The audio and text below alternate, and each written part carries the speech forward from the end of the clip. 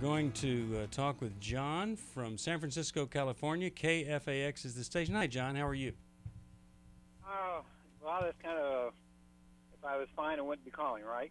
Yes, that's true. Tell us, ask us a question. You're our final caller on this program, so I do want to give you an answer.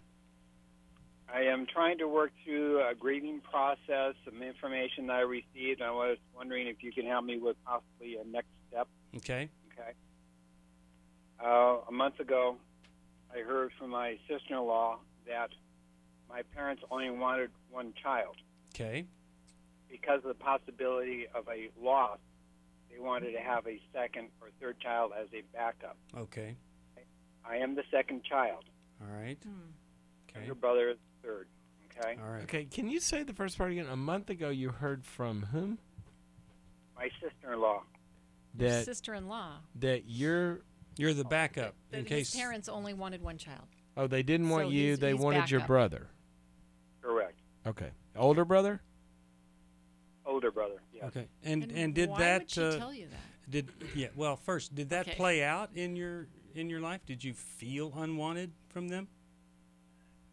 I was going to say yes. My mother was extremely aggressive and domineering. My father was passive. Mm-hmm. My father died in December 2008 at the age of 91. Okay. My mother died 2 months later. John? Yes. Your parents didn't not want you. Two negatives there. Your parents didn't not want John, the guy I'm talking to right now. Okay. They didn't want the concept of a child. A child. That's what they didn't want. They didn't want a child. Then John came along. Mm-hmm.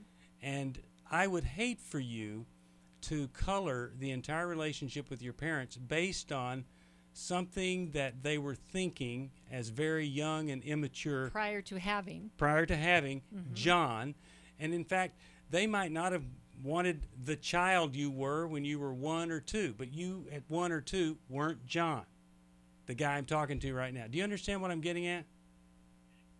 I do. It wasn't personal when they said, I don't think we want to have another child, but let's have a child for a backup. Then John came. Well, and then they went on to have a third. And they might have only wanted one child. God wanted 3 children for them. Yeah. And I am under the understanding of Scripture that Psalms 139, that God knew me before I was created, and I was created in my mother's womb. I was intimately made, and so I am not unwanted by God. Okay. Well, and I just wonder. I doubt that you're unwanted by your parents either. A couple other things. One is that when I was young, my mother used to play a song for me that Art Lincoln had recorded, and the song was, "I guess I'll have to learn to be a slowpoke, like my little slowpoke." John? Yes. Okay. We don't have a lot of time, but I tell you, you can go down the path you're going down, and it will keep you down that path, and you will destroy your life, and you will be miserable. Is there a question that you have for us that we can specifically answer? I guess my questions are in 2 areas. I'm working through the grieving process of bad relationships throughout the years with my parents. That's a more workable issue. Mm-hmm. Yeah, we can handle that. So what's the question? And the second one is my younger brother, who is more struggling in anger and wants to become a hermit and withdrawing from his second wife. So it's a combination of, I'm looking for some guidelines as to what areas I can look at and to find some support just in the grieving process. Okay, what has your mom said about this? My mother is dead. And your father's dead also? Mm-hmm. Yeah, they died in 08. Okay, got 2 it. months apart. Okay, I just thought that father had died. All right. Can you forgive those 2 people for the place they were around the time you were born? I think I can.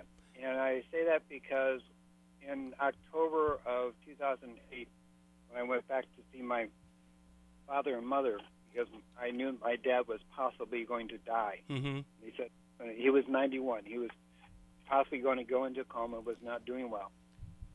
When I walked in the room and said hi and gave him a hug, it was the first time ever in my life that he says, "I love you."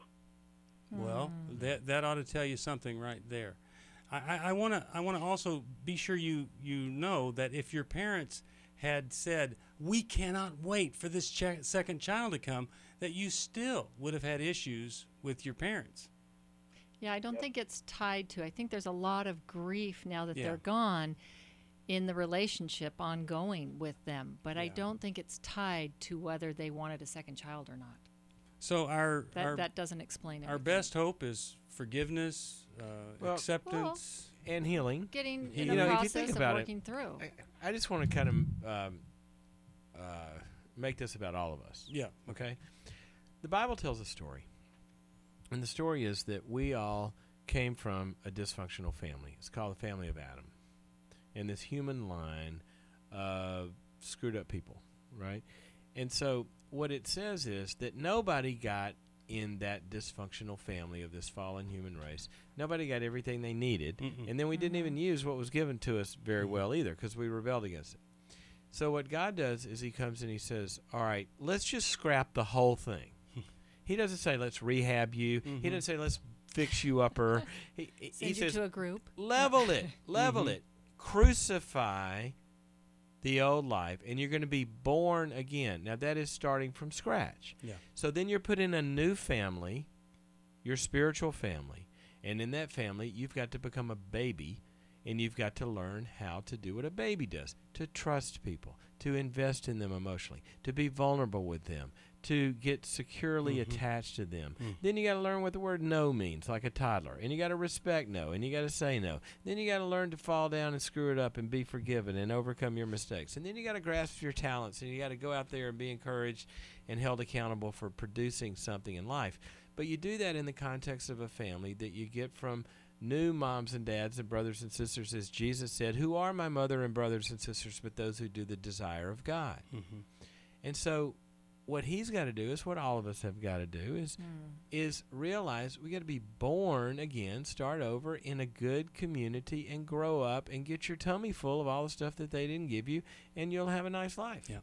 But the key, as you said, Steve, is you can't do that if you're tethered in unforgiveness to the ones that did you wrong. And a good jump start to get that direction going would be New Life Weekend. So I'm hoping and praying that you might think about that.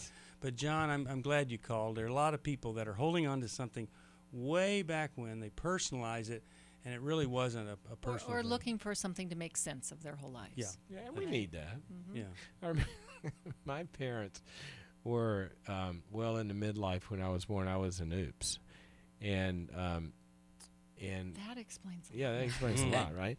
But I remember when I got old enough to sort of figure this out, who has kids at that age, you know? Me. And I Steve. But I said to my dad one day, I said, I wasn't playing, was I? And he goes, well, look at it this way. We tried to make the most of our mistakes. But and we just had a great laugh about it, you know? Yeah. It Oh, was my so goodness. funny. I hate it when families don't have humor like that. We sure had it in our home.